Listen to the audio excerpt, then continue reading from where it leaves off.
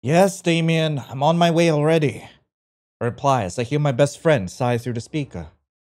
Well, Snowlight, I'll let you enjoy your trip, he fatally says before hanging up the call. I raise the volume of the music. I can't believe I'm heading back to my city after 4 long years. I've achieved all my goals, except one thing, graduating. I failed my thesis, so I can't graduate until I complete it. I think that's very complicated. For now, I'll take a summer vacation to rest a bit. Damien has been my best friend for as long as I can remember. Honestly, he is one of the closest people to me. There are the last holidays I have to spend time with Damien because he wants to study in Europe. He'll be far away again, but it's his dream to learn many things, so he's entitled to it. Damien is a very intelligent person. I gaze at the landscape through the window. It's getting dark. I arrive by the next day. It's a 10-hour journey. I should rest a bit during the trip. I take my soft and clean sheets, covering myself with them, to fend off from the cold and from the airplane's air conditioning. The sensation of the cool fabric against my skin makes me release a tired sigh. The worst part of traveling is the preparation. Packing properly, buying tickets, bringing my passport, and making sure I have all my things ready for the trip. It sounds like very few things to do, but it's exhausting all the time. A feeling of relief runs through my body as I feel the tense muscles starting to release the accumulated tension of the day. I let myself be carried away by the comfort. I release a sigh of relief as I surrender to the comfort of the airplane seat. Usually airplane seats are uncomfortable, but I haven't rested like this, so the sensation is more comfortable than I remembered. I can feel how little by little I allow myself to rest in that oasis of tranquility and comfort.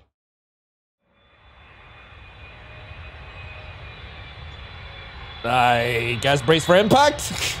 The sound of the plane landing wakes me up. I stand up as I grab my suitcase to exit the plane. I observe many people walking through the city and see many new faces, but I manage to spot many familiar ones. I see Damien, who is distracted, taking photos of the sky. Our gazes meet, and it gives me a welcoming smile. Damien puts his camera in his bag. He walks towards me, and a happy Damien jumps on top of me. My dude, like this is the first time we met in ages. Why are you jumping me now? God, you have no idea how much I missed you. You haven't had breakfast, right? Yeah, I should take you to our place. Taco party? Yeah, taco party. I wonder what menu we'll get. Will it be spicy, traditional, or even spicier that leaves me crying like last time? He says jokingly. Damien has never been able to eat spicy food, but he has always been someone who likes to try new things. Sounds good, just like old times. It's solid then, Snowlight. Now, let's go. We're running late for our favorite Mexican restaurant. We start walking. Damien and I exchange glances, the same route as always. As we advance, memories of the city came back to my mind. It's a bit nostalgic after so many years that the city remains the same as always. We venture into the area, filled with small local restaurants. We turn onto a specific street, arriving at the door of the Mexican restaurant Taco Party. Damien and I looked at each other. Happiness was evident, our favorite place in the entire city. We enter the place. I head to a table at the back of the restaurant, and Damien stays at a counter to order the food. I see everyone sitting, smiling and chatting. Damien approaches the table and sits in front of me. Tell me, it's been 3 years since we last saw each other. What's new with you? Do you have any pets now? I haven't, but I would like one. So, what kind of animals do you like then? Cats, dogs, bunnies, bear. Bear!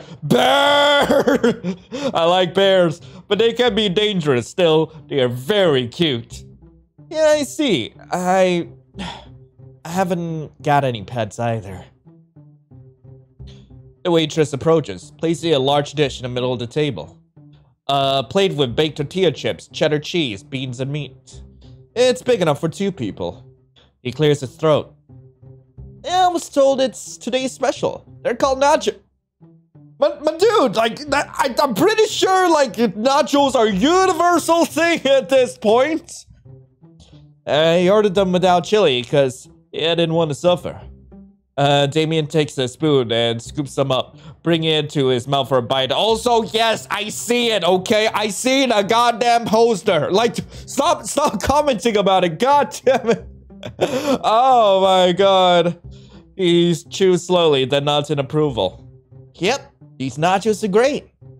I try the nachos. They are crispy and bursting with different flavors. The taste of Damien. He fiddles with his hands while a smile forms on his face. I take a sip of my cold water, and when I finish, I place the glass back on the table.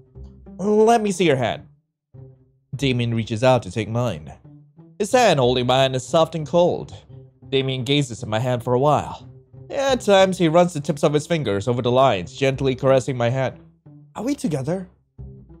Legitimately, like, this does not seem like friendly behavior unless he was to get real close and personal with me. I don't think I mind it, but I might regret this later. What are you doing? People say reading palms can reveal future events. Oh! Oh!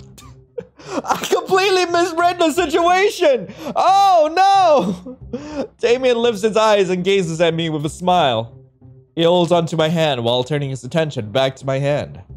Lines of the palm indicates moments in your life and what will happen. Damien pauses, his eyes shimmer, serene. Well, what does destiny hold for me? Honestly, I don't know how to read palms. I laughed, and so did he. So it's not even true what you said? It definitely is. It's just that I don't know how to do it. I don't know what I'm supposed to see. He releases my hand and leans back. So I did read the situation right! You just wanted to hold my hand! A classmate of mine was reading her friend... Oh, that's him. A classmate of mine was reading her friend's palm. And she was explaining all of this. It piqued my curiosity, so I listened. I thought I could do it because it looked so easy. He pressed his lips together, but the corners lifted. Also, look at the window behind you. I can predict it'll get dark soon. Okay, Sherlock! He burst into a hearty laugh. I suppose after breakfast you'll be heading home, right? Your father must be excited and happy that you're back. I'll accompany you if you're okay with that. Damien began searching his wallet to take out some bills and place them on the table. Yeah, I'll treat you to dinner. Enjoy the time with you. We finished eating. Damien stood up from his seat and helped me get up from mine. He extended his arm in a gentlemanly manner for me to take. I moved my hand towards him, passing it under his arm. We started walking out of the restaurant. I stopped when I see my old house. My home. I always felt lonely being at home. My father was always traveling, signing autographs for people. Being forced to read all day from morning till night was exhausting. Even though I hated it, I couldn't hate books. I know how my father will react when he finds out I failed. You're incapable. You're useless. You'll never be like me. Your mother will be disappointed. He'll probably say all those things. I glance at Damien. He's putting a small notebook into his bag. Off to go. Thank you for accompanying me so far. No problem. I'm happy to see you again. I'll be at my place if you have time and you're not too tired from the trip. Cherry will be happy to see you again. I approach and hug him as a farewell. Despite the time, I missed him so much. His body emits the scent of orange juice. Why does he smell citrusy? For some reason, he always smells like what he drinks. I pull away to give him a friendly smile. He leans in a bit and gives me a kiss on the forehead before walking away. I enter the house and turn on the living room light. I take a deep breath to calm my nerves a bit. Dad, I'm home! I shout, hoping for a response from my father. No response. Maybe he's still asleep, so it would be strange. Dad always got up really early. I need to go into my father's bedroom. What? Wait, what? There's so many things I can interact with. These are paintings of my mother and me. What about these paintings on the right? These are paintings of my mother and me. Well, it's this door in the back corner. I can't go to my room. The right corner? My father isn't in his bedroom. I noticed a small note stuck to the calendar on his desk. Book signing. Tour for 2 months? Holy frick! I let out a sigh. As expected, work is always more important than me. I should unpack my bags in my room. I can still smell my mother's perfume in the room. My mother always smelled like my favorite flower. Her perfume was off. What? Wait, there's a hidden one at the bottom right. What's that? Whoa! Oh, I think I might actually like this game. I let out a sigh.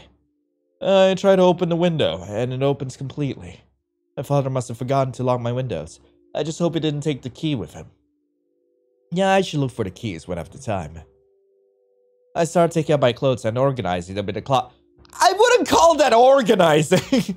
that's barely, that's even more of a mess than when you got in. What the heck? I only fold 2 pieces of clothing. The rest I start putting in a closet without organizing. My father isn't here to nag me about perfection. I finish arranging my clothes and belongings in my room. It's still early and I have time to do more things. What should I do next? You will greet the neighbors? I will say hello to the neighbors. It'd be cool to say hi to my neighbors. The Roosevelts were always close to my parents. I still remember they had 2 kids. One older and the other was my age. I never really hung out with their kids. I step out and head to their house next door. I've forgotten how big the Roosevelt's house was compared to my dad's. Never knew what they did for a living, but they had money. I knock on the door and see a shadow moving inside. I wait for a bit. Maybe the Roosevelts are busy. No one answers, so I knock a little harder. I wait a bit longer, but no one's coming. I can just imagine, how, the person inside feels. There's a stranger at the door, just, bashing the door and just hello, I'd like to greet you, good morning, or evening. I don't even know what time of day it is. Oh, man. I get closer to knock again when the door opens. Well, hello there, friend. Ciao, bellissima. I think you might be blind because you're knocking on the door. We have a doorbell to prevent people from knocking and dirtying the door.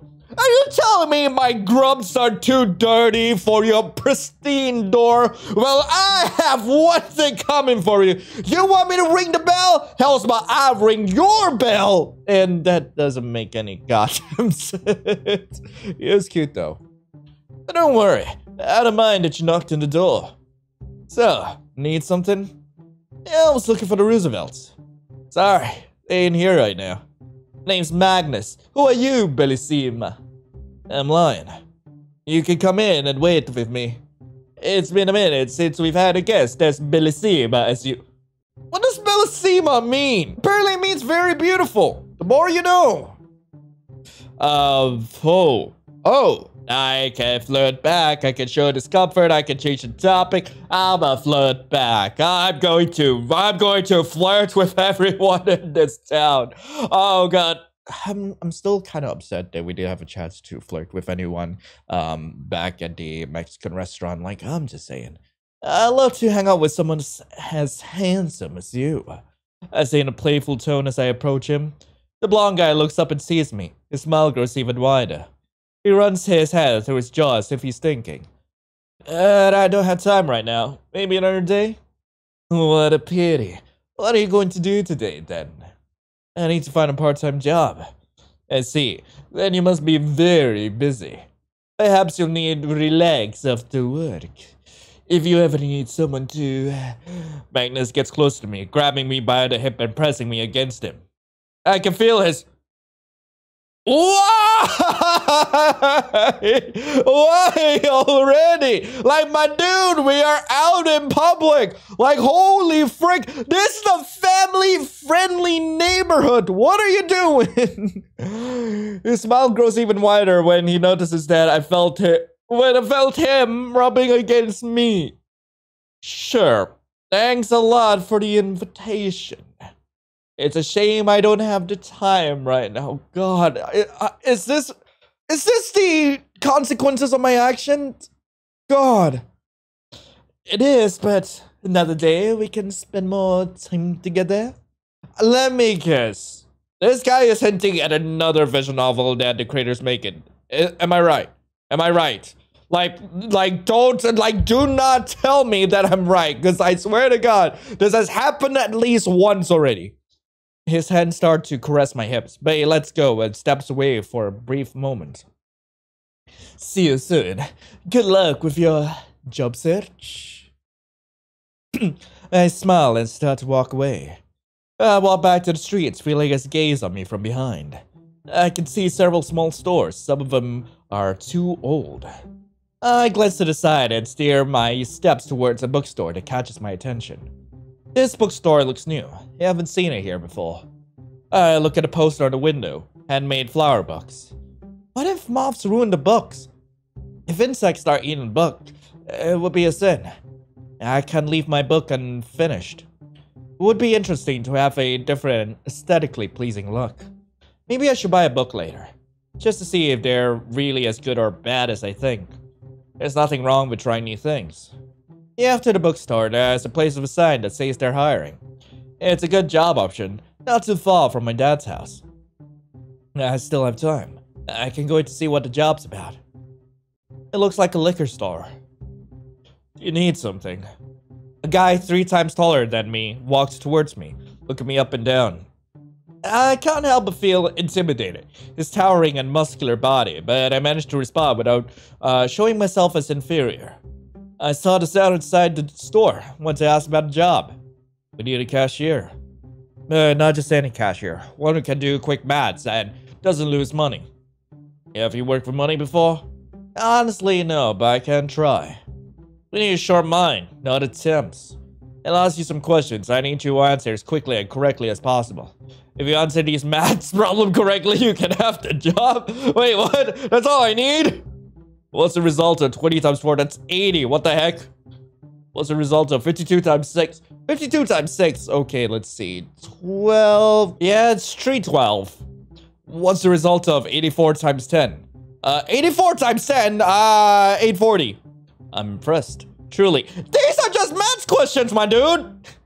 I don't always come across someone as smart and beautiful like... Is everyone in this town down bad? My name's Valentin. I'm the bartender. Nice to meet you. You have to be here every afternoon. It's 5 hours. Excuse me, do you sell? What beautiful Ma'am, you just got here. What the frick? Beautiful eyes? Is she talking to me?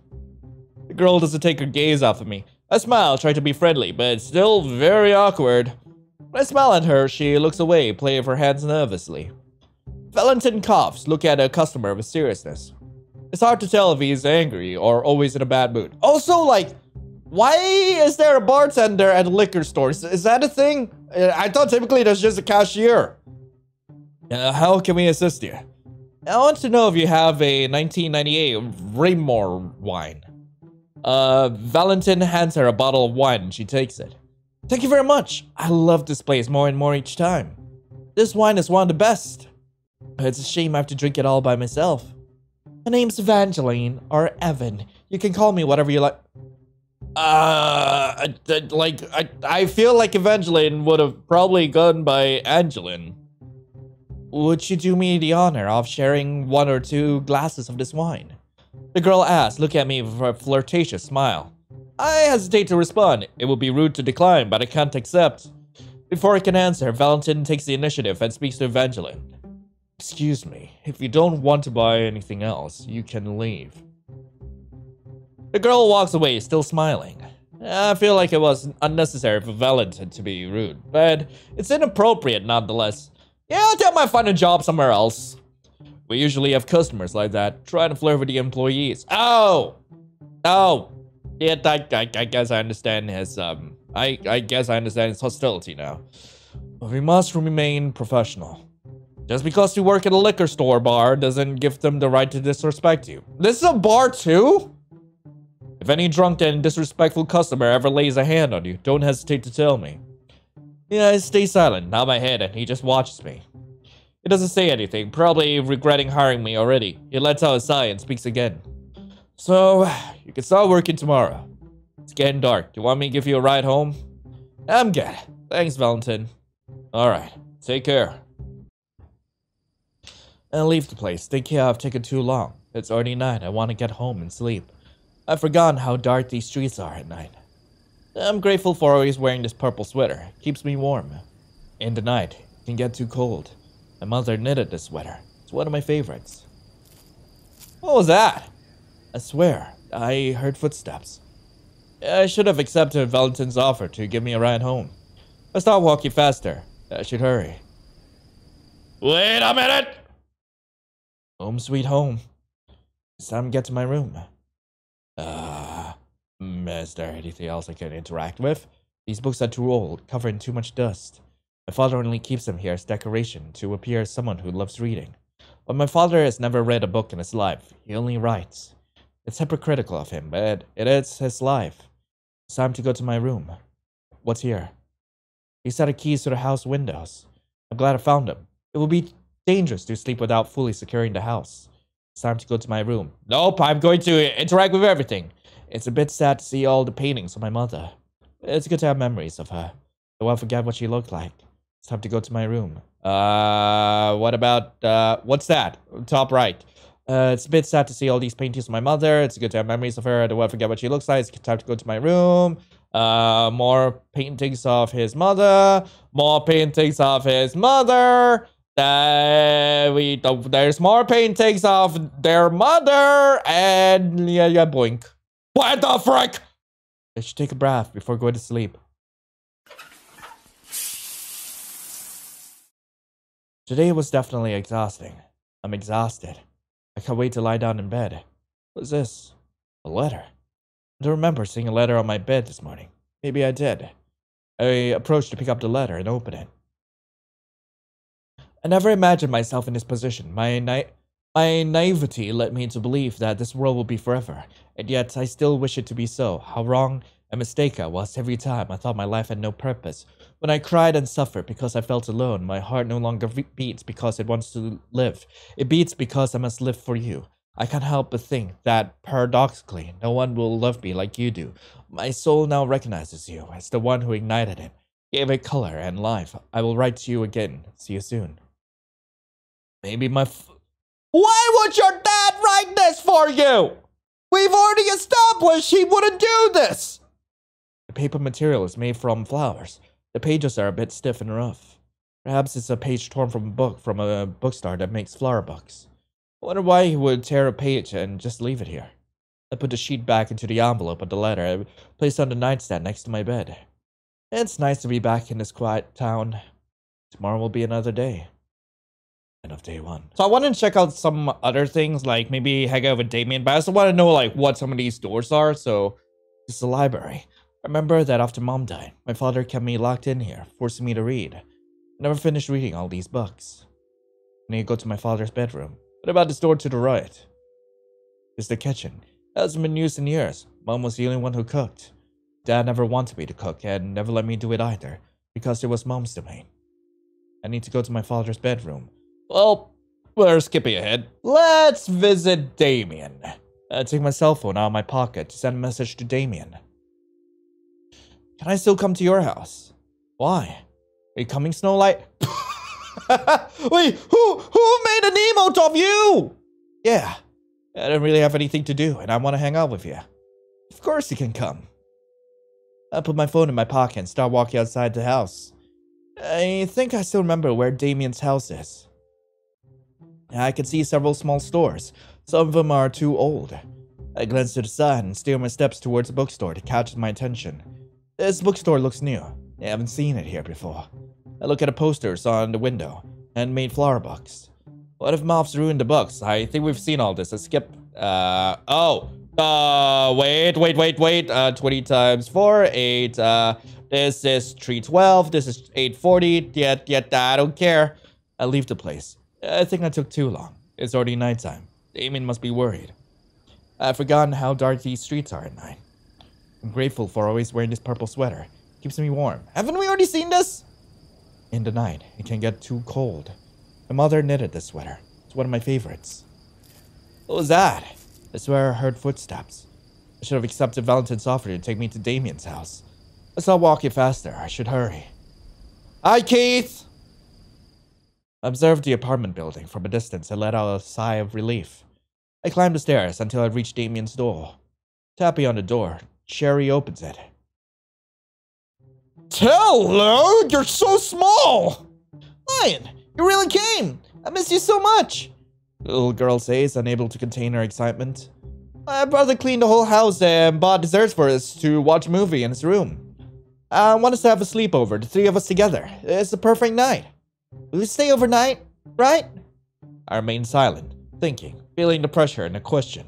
One of her qualities is being too stubborn until she gets what she wants. I watched Damien coming out of his bathroom. Aren't you forcing Lion to stay overnight, Cherry? No, I wouldn't! But will you stay? Fine, yes. I've never stayed overnight with Damien and his little sister before. But there's no point in going home to sleep alone. Plus, I'm sure I'll have fun tonight with them. Yeah, I'll stay. Cherry gets excited and jumps towards me, hugging me. Damien also approaches and hugs me. Well, let's get to my room and watch a movie. I'll get the desserts and join you in a moment. I can smell the scent of incense in his room. It's very pleasant. Damien enters after us, carrying muffins in his hands. What movie are we going to watch? I was planning on watching Millie the Butterfly. It's a cartoon, so Cherry can enjoy it. I hope that's okay. Let's see. No problem. It's fine for Cherry to enjoy a cartoon. It's sweet how close Damien is to his sister. Not a problem at all. Let's watch it. I lie down on the bed. Damien lies to my right, and Cherry lies on his side. Cherry takes the remote and starts the movie. Damien hands each of us a muffin. They're a bit cold, but they smell delicious. I take 2 bites, and the taste of strawberry and cream fills my mouth. I enjoyed the delicious dessert while watching the movie. It's about a little spider that wanted to fly. She sewed wings from leaves, but could never really fly. One day, a butterfly fell to the ground because the wings were broken, and she met the spider. The spider helped the butterfly by sewing her wings back together so she could heal. The butterfly likes the kindness of the spider. Then the butterfly helped the spider enjoy flying together. Both insects fall in love, but the other insects disapprove of their relationship. Despite that, the butterfly and the spider start a family. I turn to Damien, who taps my shoulder. He points to the space beside him, and I can see the sweet Cherry sleeping, cuddled against his arm. I smile at Damien, and he smiles back at me. He turns off the TV, leaving only the light from the table lamp. Damien? I murmur, almost in a whisper, so as not to wake Cherry. Yes, Snowlight? Isn't it too cold? Yeah, the heater's broken. I haven't had the money to fix it. Damien sits down and starts taking off his sweater. Here, the sweater is warmer. We're into balanced temperature. I haven't bought sheets because I don't have the money. Sorry for not giving you any to cover yourself. I give him a reassuring smile as I put on Damien's sweater. I can still feel the warmth of his sweater. Damien is usually a person with cold body temperature all the time. At first, it was strange to see him bundled up all the time, even on sunny days. Damien. I'm sorry, but just like, just the image of white and like on the right. No eyes, no nose, like barely an ear, holy frick. I murmur again, and Damien looks at me with a smile. Why haven't you had a partner since your last breakup? Haven't you fallen in love again? Damien lets out a sigh, staying silent for a while before responding. Yeah, I am in love. I'm constantly in love with life. What the hell is this pseudo-philosophical stuff? After breaking up my ex, I realized I should look for someone who truly loves me. We can all love everyone. Loving implies giving unconditional love. We love because we can love. Loving for real implies giving love for interest. We love because we decide to despite the flaws. The problem with true love is not being reciprocated. There's always a higher chance that the other person doesn't truly love you. If that happens, you'll suffer constantly. Am I talking too much? No, not at all. Damien stays silent again. He's probably thinking, I almost forgot to give you something. In the morning, when we were at the apartment, I did a quick sketch. You were lost in your thoughts while looking around, and I liked the scenery. When you're not there, the restaurant is less picturesque. without you attracting the light. The restaurant is nice, but it's just not as enjoyable when you're not there with me. I did with my favorite colors. You know, I like to draw with colors and crayons. Whenever I draw you, I stick the drawing on my wall to keep the memory when we're together. But this time, I like to give it to you. Thank you. It's beautiful. Damien gives me a small smile and we stay silent for a while longer. Well, it's too late. Let's get back to sleep. Damien turns off the lamp, leaving the room almost completely dark. This is really weird, but I'm going to kiss my friend. I am going to kiss my friend. Like, y'all can't stop me. I'm kissing my goddamn friend. I move closer to him and give him a small kiss on the cheek. I can feel Damien startle a bit. He probably wasn't expecting it. He gets closer to me and hugs me. My face ends up on his neck. He lets out a small sigh. I can hear his heartbeats. They're slow and calm. I feel my body starting to fall asleep. What was that? I'm sure I heard someone knocking on the door. Damien and Sherry are still asleep. I should go see why it is. What is this? A letter. Why would someone leave a letter in the middle of the night? I approach to pick up the letter and open it. And it's the same letter as before. Behind the envelope, a name is written. I glance out the window. I don't see anyone. It's very dark outside. That's strange, but it's not that important. I return to the room. Damien and Sherry haven't noticed that I got up. I lay down with them again to continue sleeping. It's comfy. Finally fall asleep completely. End of day 1. Anyway, that was Flower Letters. I really hope you guys enjoyed it. If you guys want to play this for yourself, link to the game will be in the description below. I'd have to say that this is actually so much better than mine. I feel like the writing has improved immensely, as well as like some of the art and animation. And I did like their use of sound effects every now and then, and also the creepy imagery of both the glitches and also Keith like sneaking around the corner. I'm guessing it's Keith. Okay, that's just a theory. Hey, a game theory. But anyway, thank you all so much for watching. I hope you all have a lovely rest of the day. And as always, I'll be seeing you in the next video. This is Lion, signing off. Ciao.